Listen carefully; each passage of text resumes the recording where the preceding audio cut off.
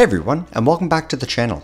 If you haven't had the opportunity to watch our previous Econometrics 101 lessons, we'll link to them in the description, as we strongly recommend that you watch this series in chronological order to get the most out of it. This week we're hopping into lesson 2.3 and we'll be covering things such as distributions with two random variables, joint and marginal distributions, conditional expectations, and the law of iterated expectation. With that said, let's get into it.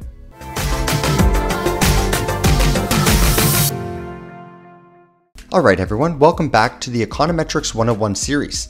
This week we're covering lesson 2.3, which focuses on probability distributions with two random variables. Let's begin by defining something called a joint probability distribution. This is the probability that two random variables, let's call them uppercase x and y, take on specific values, let's say lowercase x and y. This is denoted as PR, or probability, of uppercase x, which is our variable, equals lowercase x, which is our possible outcome. And of course the same goes for our other variable y. Uppercase y, the variable, equals lowercase y, which is a specific outcome. Sounds confusing, right? Well then let's clear things up with an example. That should help. So consider the following example, which actually ties into the previous examples we've been using in the Econometrics 101 series. So if you haven't seen the previous videos, here's a reminder to go back and check them out, and then come back to this one when you're all caught up. Links in the description. So anyways, the example is as follows.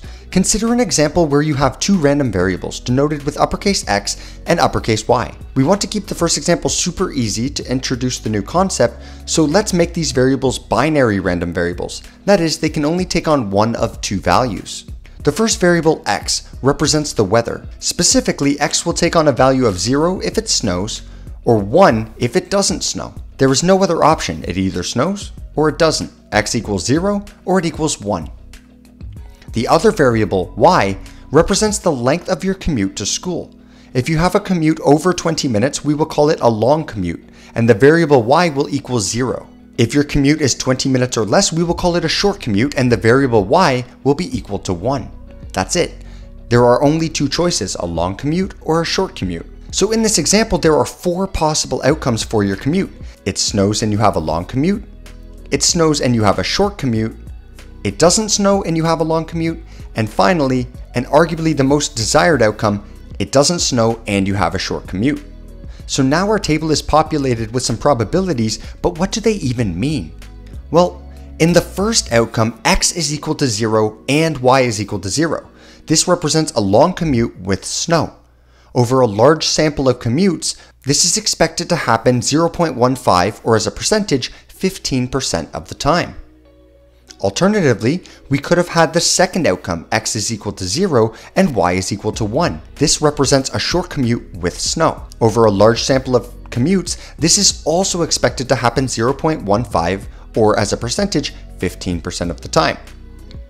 We could have also had the third outcome where x is equal to 1 and y is equal to 0.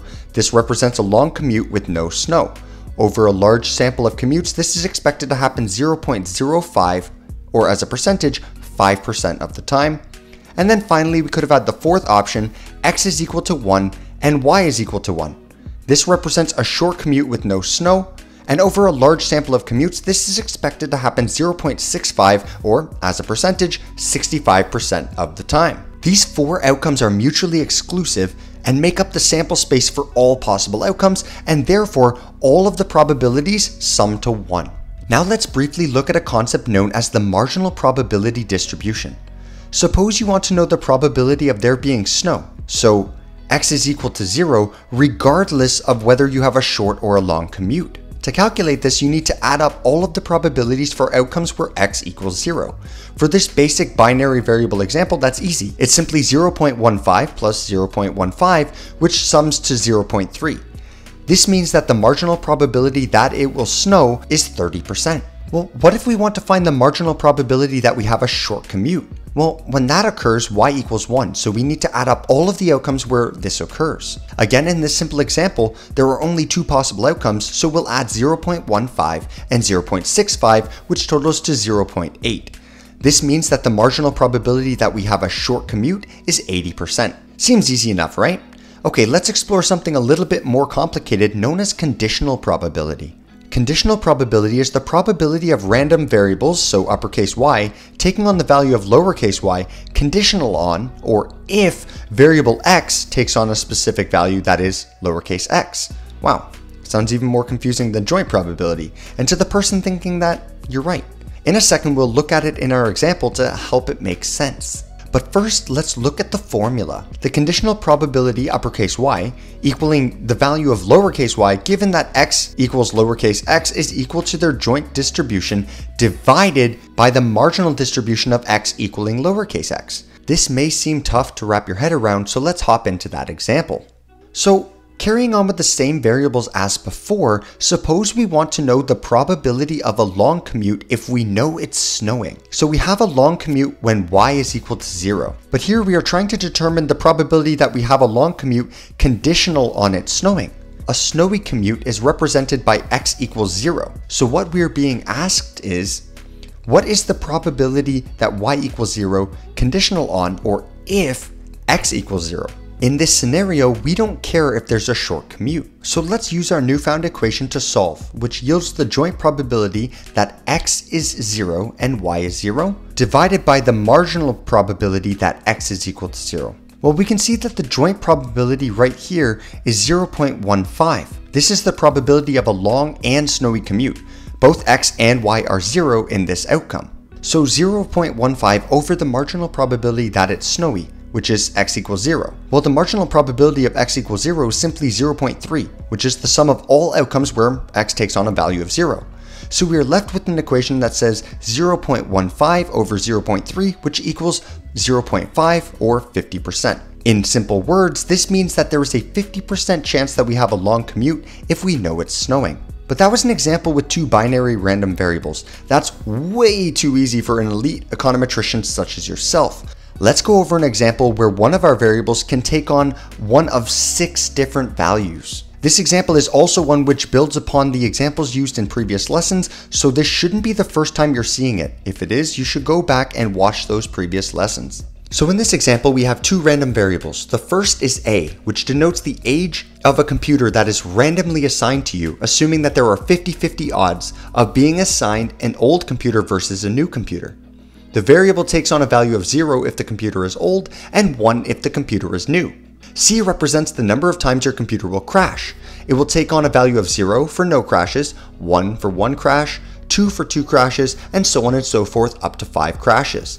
After 5 crashes, we assume that you completely give up on the endeavor and retire the computer to a pile of scrap electronics. Therefore, this table shows us the joint distributions of crashes and the age of the computers. As you can see, the new computers have a higher probability of 0 crashes and lower probabilities of crashing than the older computers, and that's exactly what you would expect. Since the table shows all possible outcomes, just as before, our joint probabilities will sum to 1. I've included a row with the totals so that it's easy for you to verify this. So taking this table of joint distributions for our 2 variables, let's create a table which shows the probability that a computer will crash conditional on its age. The formula for calculating the conditional distribution remains the same. Remember, it's the joint distribution over the marginal distribution. Recall that the marginal distribution for both a equals 0 and a equals 1 is 0.5, since there's a 50% chance that you will be assigned an old computer and a 50% chance you will be assigned a new computer. So the values in the top of the table are the joint distributions, which we must divide by the marginal distribution, which is 0.5, and that will result in the values in the bottom table. Pause the video for a second if you need to make sure that you know exactly how the values in the bottom table are calculated. Once you're confident that you understand it, feel free to continue. If you still can't understand, feel free to drop a comment and I can explain it even further in detail for you. Next, let's look at conditional expectation. This is the formula. It is essentially the expected value for uppercase y calculated using the conditional distribution of uppercase y given uppercase x is a given value lowercase x. As we know from earlier lessons, expected value is also the mean, so this is also referred to as the conditional mean. Now let's apply it to our example to make it easier to understand. We are trying to estimate the expected number of times a computer will crash given its age. Applying our formula, you can see that it's as simple as taking the weighted average of the conditional expectations that we calculated earlier in the video. I've included the math on screen so it's easy to follow along. The algebra yields 2 results. Firstly, the expected number of computer crashes given the computer is old, which is A equals 0, is 0.67. On the other hand, the expected number of computer crashes given the computer is new, which is noted as A equals 1, is only 0.29. Now it's important to note that these values are average crashes, not percentages, which is why they don't sum to 1. Let's move on to the final topic of discussion, the Law of Iterated Expectations. Here's the formula, and it shows that the expectation of y is the weighted average of the conditional expectation of y given x, weighted by the probability distribution of x.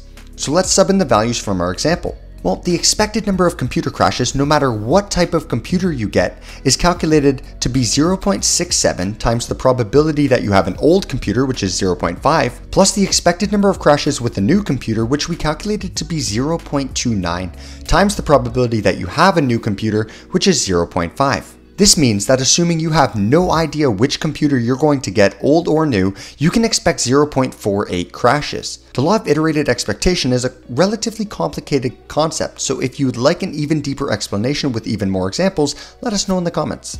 In lesson 2.4, we'll be covering some new concepts such as covariance, correlation, as well as the mean and variance of sums of random variables. If you aren't familiar with these terms yet, don't worry, you will be by the end of the next video. As we say each lesson, we are very excited to be starting this Econometrics 101 series on the channel and hope that you are too. If you liked the video, found it helpful, and are excited to see more, let us know by liking the video, subscribing to the channel, and comment in the comment section below. This concludes lesson 2.3. Thanks for watching this video, and we'll catch you in the next.